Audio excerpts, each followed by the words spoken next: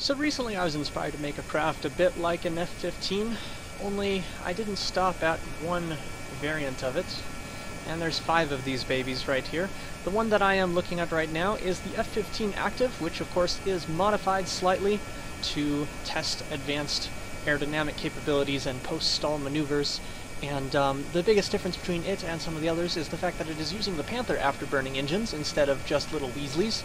And yes, I'm well aware that the little Weasleys should have been Panther afterburners for a true F-15, but these are not necessarily a true F-15. This one is the KX-15. That one's the, what was that? That was the KV, or KF-15 Active. This one, the KX, stands for, you know, experimental. It has an actual cargo bay instead of the fuel tank that is in the same position on the other ones. And in here you can see there is a little probe-controlled rocket you can fire out of the bay, although it is very difficult to get it out of there. And there are, under the wing, little guided, basically cruise missiles, because well, they can be used as cruise missiles. I have used them as cruise missiles. I have proven that they can actually be effective in taking down one of these fighters, but you can also pretend that it's for some research purpose, or actually, you know, give it a research purpose. And this version is pretty much the main version. It has some stock weapons in the form of these small tanks with little SRBs, and there is an aerial cone on the very front of it to make it a little aerodynamic. The monoprop tanks are empty, and these launch in sequence. The fuel tanks are angled slightly strangely, yes, I know, but it helps with them giving a little bit of lift in air and making this less likely to completely fail to function as it needs to. In any case, let's go ahead and disable the brakes, accelerate to full throttle, and we're going to take off directly from here instead of on the runway like we normally would. And I'm also going to take off in this direction, because if I take off in the other direction, there might be stuff that needs to load in that will lag us out. In fact, actually, I think that stuff has been removed in this save at this point, but I don't want to take a chance. And as you can see, you have to take off very gently with those drop tanks under the wings. As you can see, it flies quite well, even with the bulky addition of those drop tanks. You can see there is, actually, there's not a lot of drag from them right this moment.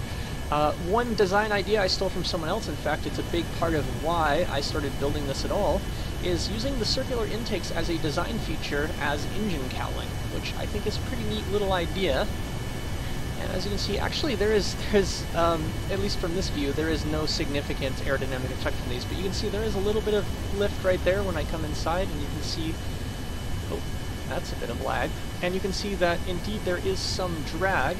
And actually, there's more lift coming off of those than there is drag, which I'm actually amazed by, but that's pretty useful.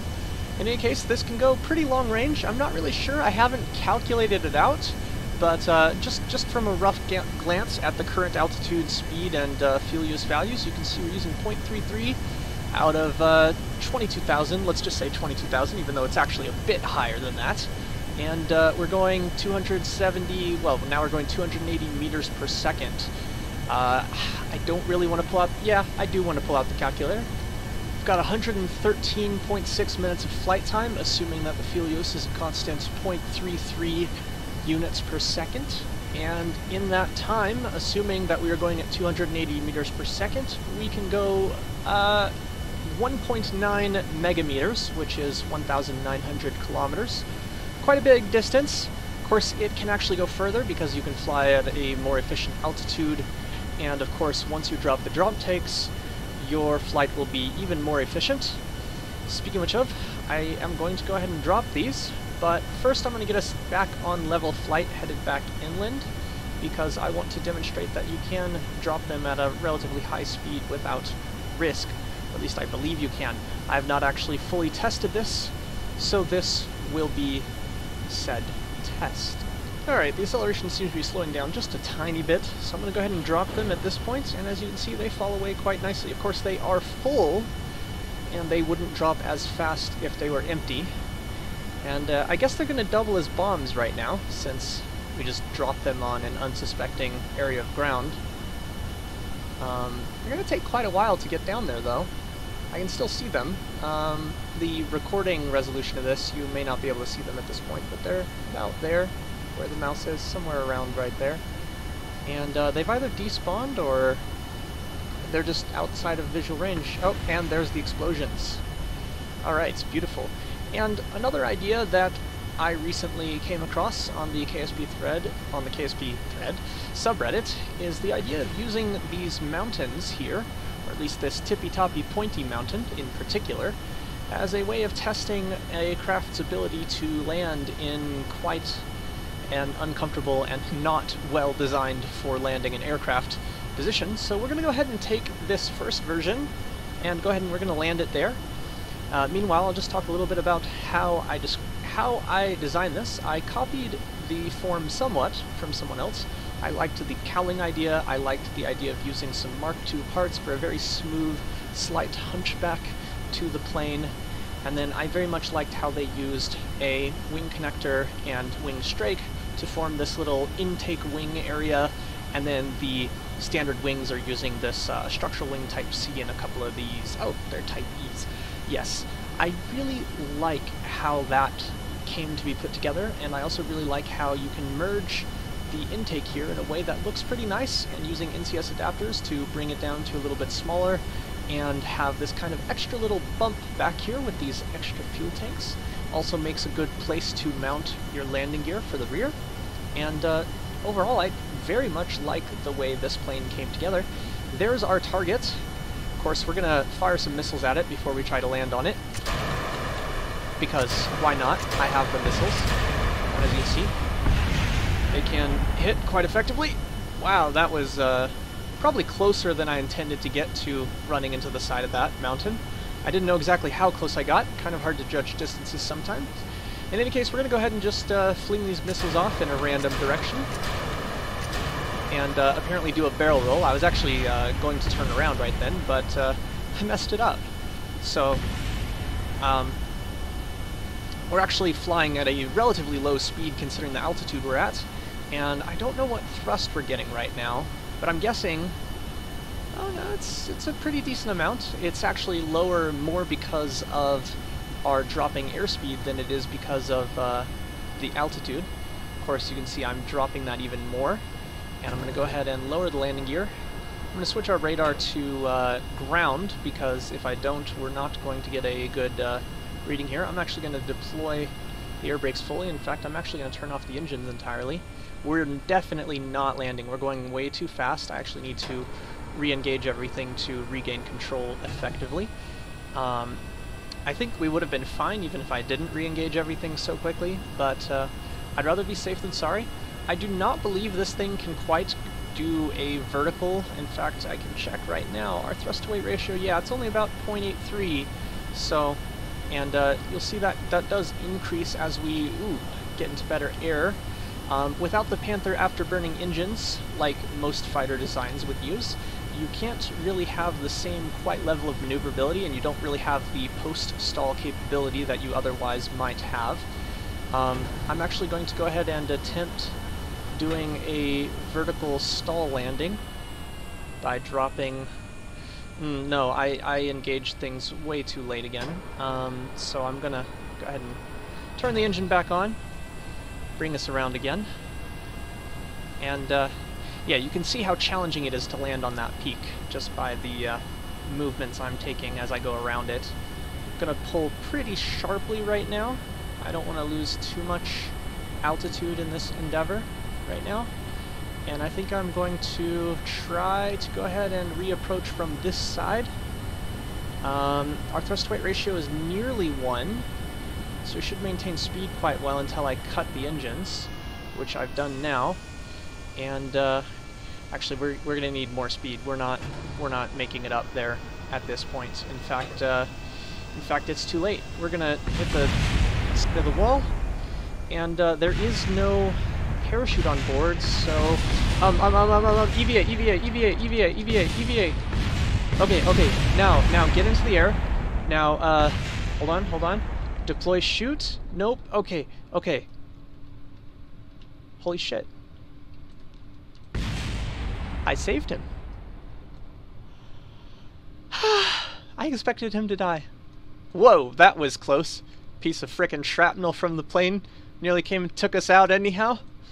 I want to get him down on the ground safely rather quickly though, so I'm going to go ahead and drop us into a very steep dive here, and I will pull up at a lower altitude, of course. And in fact, this should give me ground altitude, please, because we're not over the ocean, and things will not go well if I try to use that. Also, you can see I don't have him having a helmet on. I finally realized where the option was in the settings to change their default apparel, and I'm quite happy that I found that, because I definitely wanted to. I wonder how many G's you can pull on the parachute. Let's just do this. Pretty damn high. That's impressive.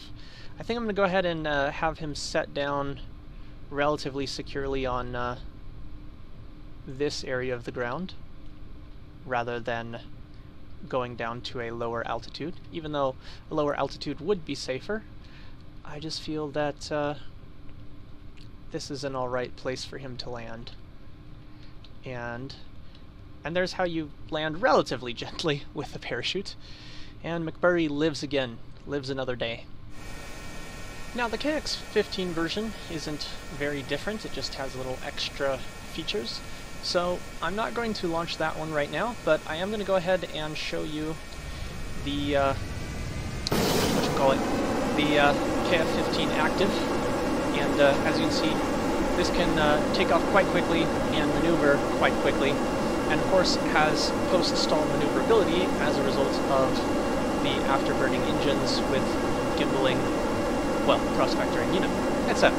And also you can, okay, wow. That was not good. That was not good at all. Well, in any case, I can show you now. I don't know how this plane got turned sideways, but this was an attempt to make an SSTO out of an F-15. It did not go very well. It was not very stable. It was put together very strangely, and in a clippy way that it's okay, but it's not really what I would choose to go with. This was also designed from the KX version, so it has this cargo bay which is more clippy in a way that I really don't like. So this plane was appropriately named. Clearly a bad idea. And I just wanted to put it here to show you in comparison. You'll notice that the wings are too far forwards, and the wings are not swept back as they are on this other one. You can also see that the tail fin has been readjusted on this variant over here, and the nuclear engines are in a slightly different location as well. Not that much of a difference in location, but still, slight difference.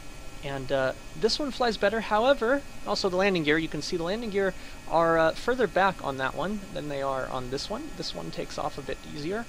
Unfortunately, there is a stability problem with this at high atmosphere and high speed, so it is not actually capable of SSTO. I believe I named this the, oh, it's not showing right now, that's the KX-15 of course. All of these will be available for download, except for Clearly a Bad Idea, because it's a bad idea. Ah yes, the KX-15 Starliner. X for experimental. Starliner because, well, it's supposed to take you to space. Obviously, as I mentioned, that didn't work. Also, you can see, as part of the tail redesign, it actually lost the bicoupler, which is another significant difference between this and the other ones. And the Clearly a Bad Idea. Oh, I almost clipped the engine. You gotta be careful with that, and it's very easy to not be careful with that. Of course, this wastes fuel like crazy at this level because the turbofan is really optimized, or the turbo ramjet, I believe it was. Yeah, turbo ramjet is really optimized for high altitude, high speed flight, so it does not do well lower in the atmosphere. This thing definitely has the fuel to make it to orbit, it just doesn't have the stability, unfortunately. And it is using a regular fuel tank in this area, even though it bears the same KX brand as the other version. But anyhow, this is eventually, hopefully, going to be designed further into an SSTO. I may not get to it though. I've been definitely very inspired with other projects and designs. And right now, I'm just going to see if I can actually land her successfully.